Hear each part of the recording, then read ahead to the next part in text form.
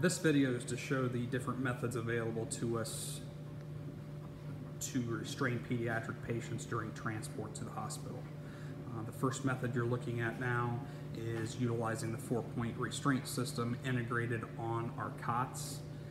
Some of the important features of this, depending on the size of the child, you want to make sure that the shoulder straps come down and rest over top of their shoulders and not on their neck, and not any place else other than riding over their shoulders. The other feature of this is you want to make sure that the waist strap, the waist buckle system, is resting over top of their lap and not over top of their bellies. So over top of their thighs and in their hip region, and not so much over their belly. This is a little bit of a smaller child to be within this system, but this system is designed and tested for pediatric patients of all sizes. The second system we're showing you is the integrated car seat within the captain's seat in the rear of our medic units. These seats are designed for pediatric patients with a weight range of 20 to 50 pounds. Once again, this seat should only be utilized for those pediatric patients that are in not need of too much invasive medical procedures. If they are in need of those procedures, we should have them restrained to our cot so they're much more easily accessible. Some of the important features of this system is you want to make sure that the retaining clip, which is this clip right here, is in their across their nipple region. You don't want it up into their neck, and you don't want it any lower than across their nipple line. As you can see, the two buckle clips to the left and the right of the pediatric patient's waist that have the gray button on them, that is to loosen and tighten the seatbelt straps. The red button releases the buckles, and you want to make sure that this is just tight enough to where you're able to do what's called a pinch test on the straps and get just a little bit of material between your fingers. If you can't get it, it's too tight. If you have a bunch of material, it's too much. Other than that, as just like before, you want to make sure that the shoulder straps ride over top of the shoulders and not up against their neck or over top of their face. So this is the third method of restraining pediatric patients for transport to the hospital. This is utilizing an existing car seat from a caregiver or parent. A couple quick things on utilizing car seats is we want to make sure that we're not utilizing car seats that were involved in auto accidents. Car seats are only rated and tested to be involved with one crash. Once that occurs, those seats need to be disposed of and a new seat needs to be purchased. So we don't want to be leaving pediatric patients in the car seats that they were involved in a crash with and transport them in that same seat to the hospital. We also want to make sure in those situations that we're removing the children from those seats, totally assessing them and evaluating them before they go into a car seat. That way we're getting a true assessment of that patient before they're transported to the hospital. If we're going to utilize a car seat for transport, we want to make sure that that is appropriately secured to the cot, and that's what I'll go over with you in this video. The first thing that we want to do is go over the restraint system within the car seat itself. Just like in the previous video with the integrated car seat within the medic unit, the setup is very much the same. You're going to have a 5-point restraint system, a buckle in between their legs with a release button, a retention strap across their nipple line. Once again, that needs to be around their nipple line and not above into their neck or below into their belly. There is a push button release for that. We want to make sure that the straps ride over top of their shoulders. There's a release strap and a tightening strap here in the front of the seat with a release button. This allows you to pull your straps tighter or push the button to release those straps. Once you get them in the seat, you want to do that pinch test once again to make sure you get a little bit of fabric in between your fingers. If you can't, then it's too tight. If you have a bunch of fabric, it's too loose. Once we've done that, to secure the seat to the cot, we want to make sure that the cot is upright. The seat is placed within the crevice of the cot, and we're going to utilize only the waist strap of the cot to secure the seat to the cot. In the back of the cot, you'll see a small hole which says forward-facing vehicle belt or latch system. That is where the seat belt is going to be pushed through.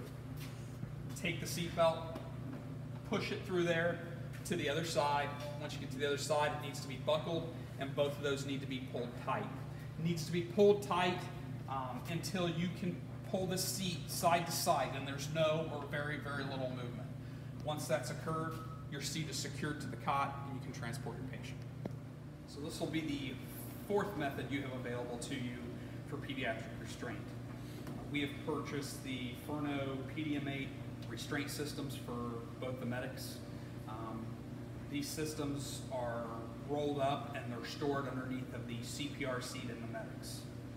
If you need to attach them to the cots for pediatric restraint, it's fairly easy to do so. However, it will take you a little bit of getting used to on where the placement of all the attachment straps go.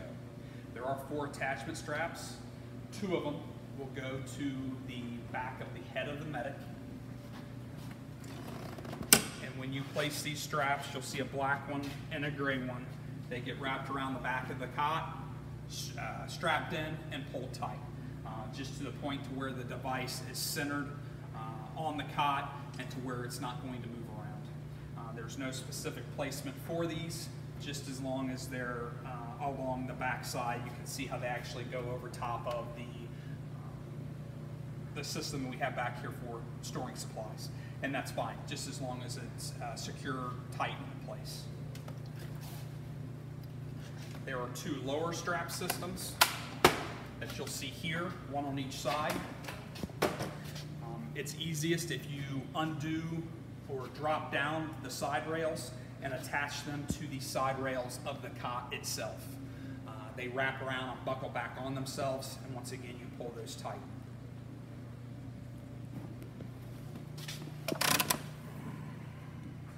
Once you have those attached to the side rail system, you can put the handrails back up. Once you do that, the system is in place and you can put your child, put the pediatric patient within the system.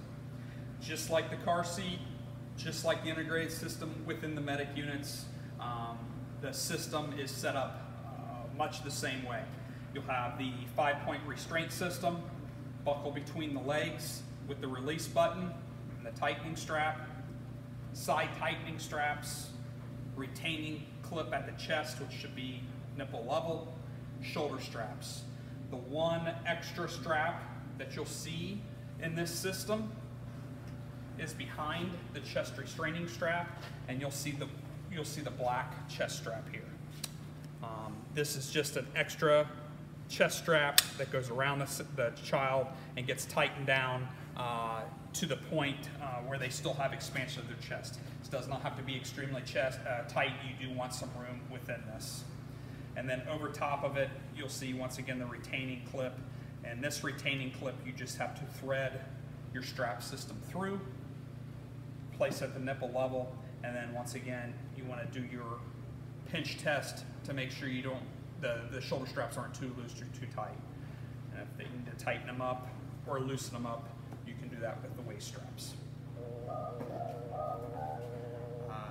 This system is rated for pediatric patients between 7 and 100 pounds, so it's got a wide range of weights that you can restrain with this system.